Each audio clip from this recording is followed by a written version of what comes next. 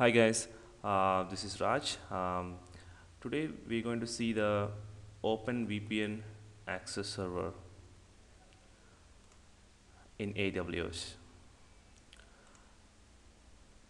So we we go to the AWS marketplace and search Open VPN. Okay, the first hit you could see the Open VPN access server, the free tier eligible. So Amazon provided a free trial eligible for this image, and you should bring your own license in order to use this to before the subscribing to the product. But I think we can test this image right away. So select this image, and you can have some details for the instant type and the costing details. Okay, so continue, and just don't forget to select this free tile ut2.micro. So this instance type is free tile eligible. In no more billing for this. It covers under the free hours. Okay, guys. Next, I already created a VPC. I'm just selecting my custom VPC. You can also select the default VPC if you want. I'm just enabling the auto assign public IP in order to take the server in the NNR. Next, I'm leaving as it is. I don't want any additional adding any additional volume in this case. Oh, tag is very important, guys. You should name each and every server for identification. This is very important.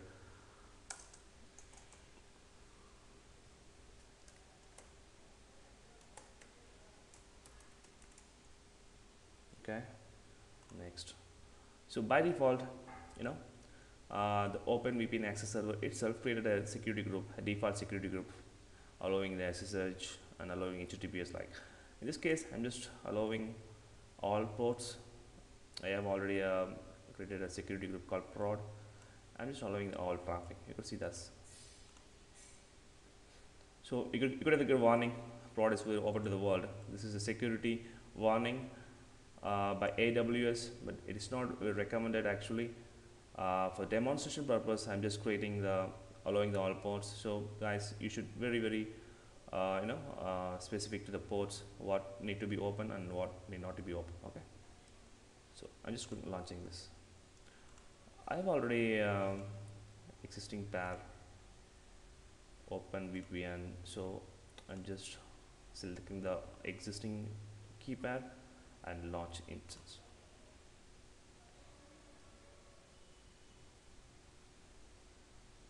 So the launching begins. So guys, I'm just pausing this video for the OpenVPN access server to be launched. It's right now in the pending state. I think it's very quick. So I'm just going to pause the video for a while. Okay guys, now the Open Access VPN server is up and running right away. Okay, we can access it now.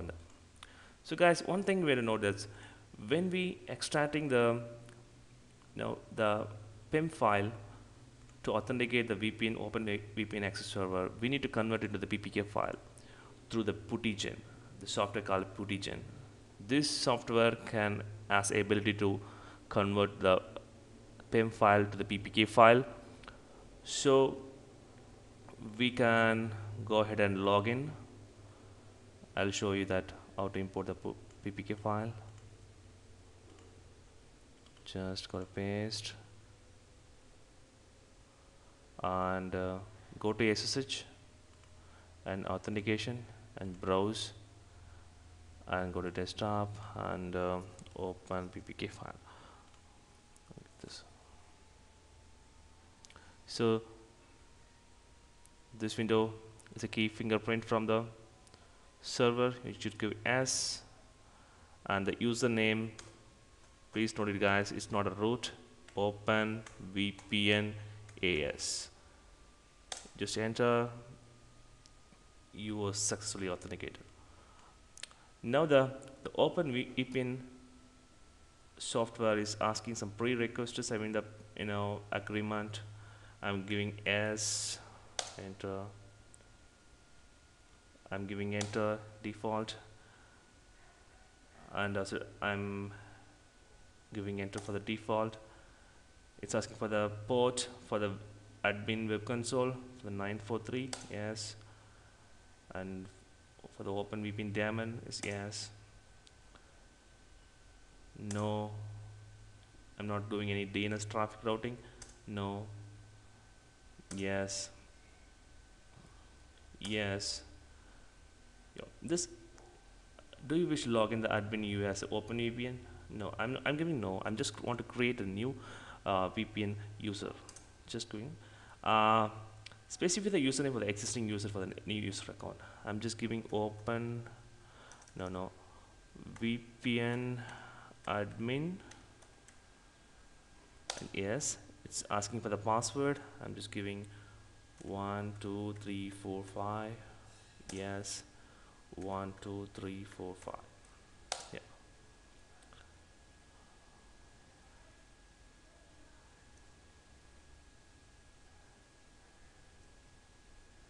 It's asking for the license key. I will specify it later. Yes. So the configuration is over, guys. It's now configuring the VPN.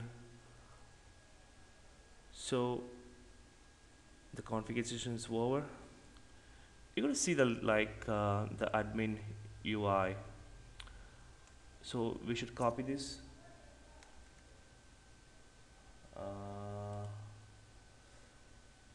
Yeah, copy and just go to.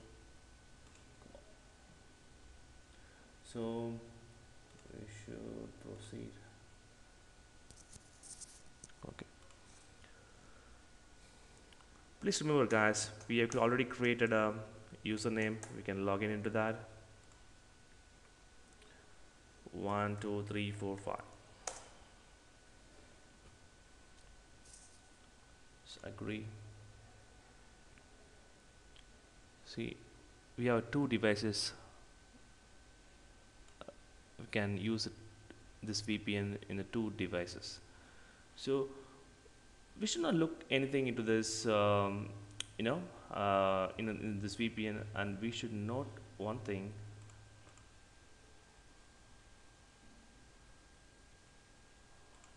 Server network settings.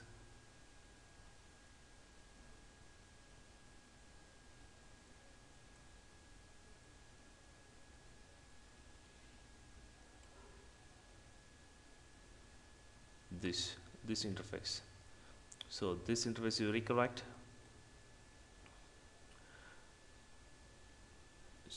So we can that's it. And other thing is we should download the client. So the client URL is presented over there. We should copy this. Control C and enter.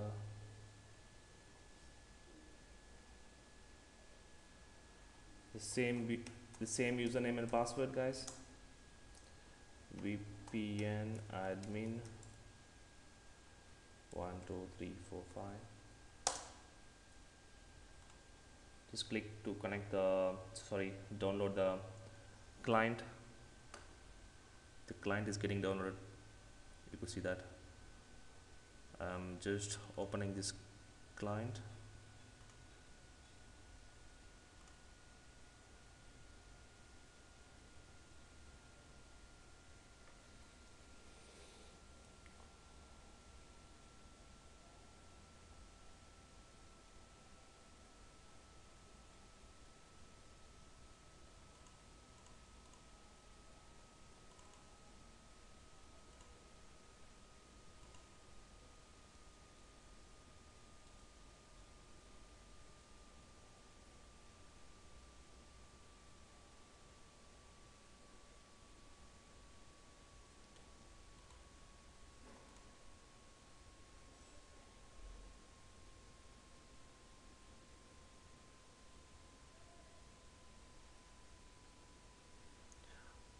I'm just muting this video for a while to the VPN client to be installed. So it's asking for a low VPN connection to the using unverified profile. So just give yes. So it's signing that. So see now, see the status. You are now connected to the 51.91.254 to this IP address. Okay, so the traffic notification also available in the web console. Uh, you can also close this, window. It's just a status, but the real connection is happening here, guys. You can open, see the disconnect and connect it again. It's now already connected actually. So to test this functionality, I have already a Windows server in my see Windows server. It is not associated with any public IP. You can ping the public IP here to test this functionality. So ping.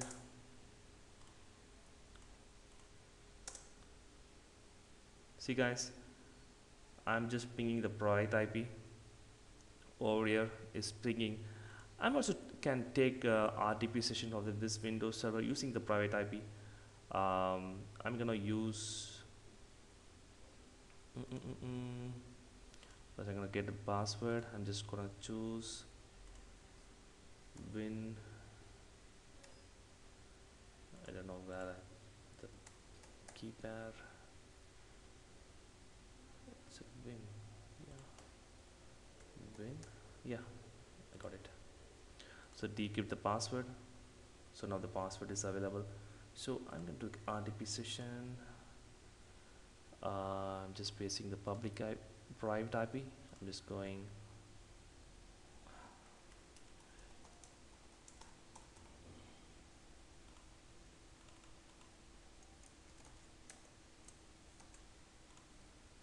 See guys, I'm just taking this Windows server in my using the private IP. This means I successfully connected to the AWS network, I mean the private network. So I can access all the address range within the VPC privately. This is how you can use your AWS private network connected to your laptop. Thank you guys. Thanks for watching this video. If you have any doubt, you can ask me in the comment. Thank you. Bye bye.